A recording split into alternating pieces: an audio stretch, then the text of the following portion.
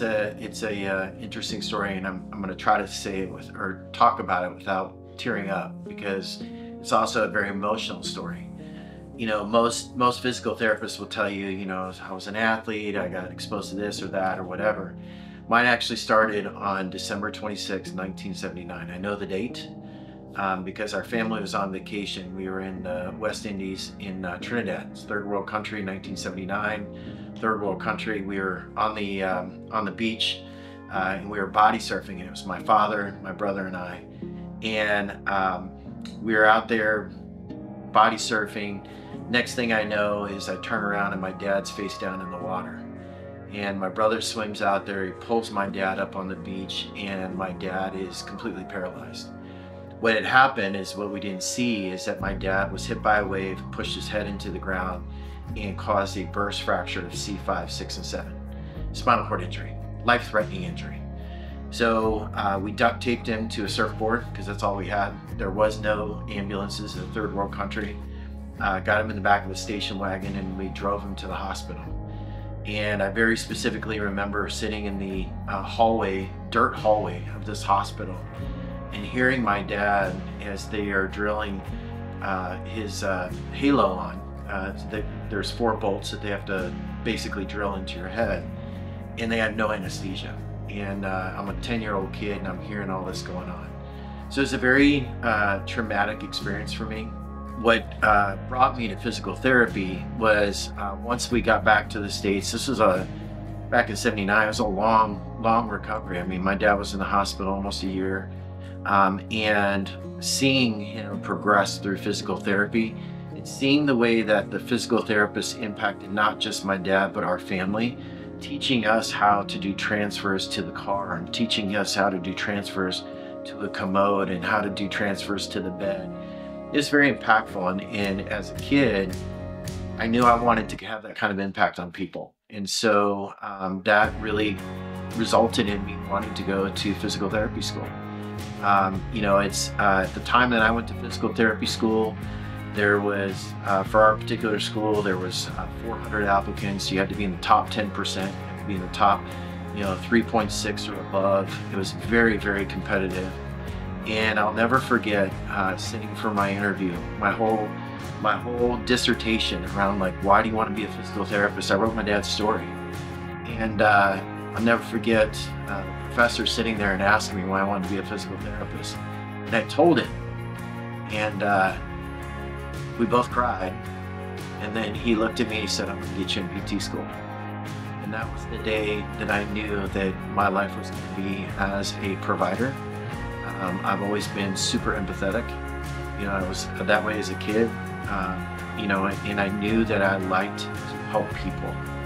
And so this profession has really allowed me to do that in a really significant way. It's also, my father has also taught me a lot in life. He never told me, about persistence, and he never told me about adversity, and he never told me about all these things. What my dad did is he showed me through his actions. He had a spinal cord injury.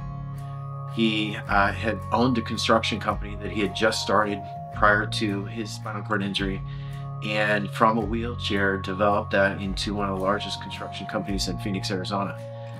Now, the sad part of that is that after I got out of PT school, I started working with my dad and I got him up and walking again.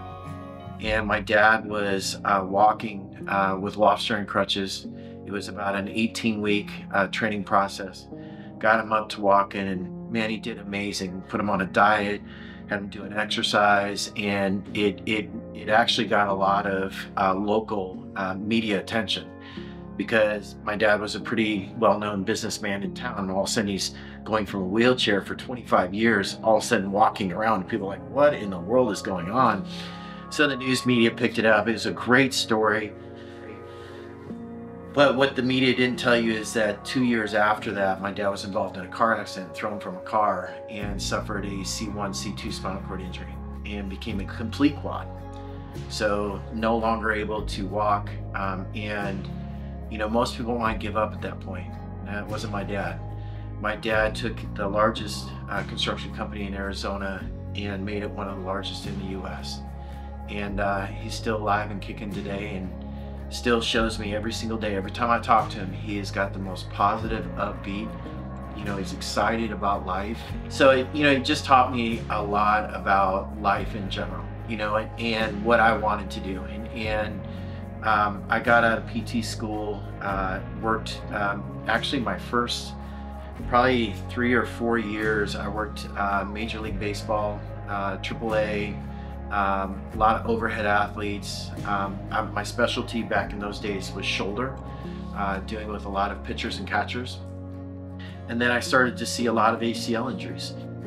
And as I was seeing these ACL injuries, I was seeing certain movement patterns that I knew intuitively put them at risk. And I was frustrated with myself as a physical therapist, because as I'm evaluating these kids, I'm seeing these horrible movement patterns. I'm like, I got to do something about this. But I couldn't figure it out. And I knew from my training days that if I could figure out where the weaknesses were and the problems were, if I could pull that out better, then I could evaluate that better, then I could actually train better. So I actually went back to school to do my doctorate, focus in biomechanics and motor learning, to really try to dive into why are these movement patterns happening and how do I correct them. And so that was really the crux of what got me launching into ACL prevention. From there, we've done some really cool stuff since that time.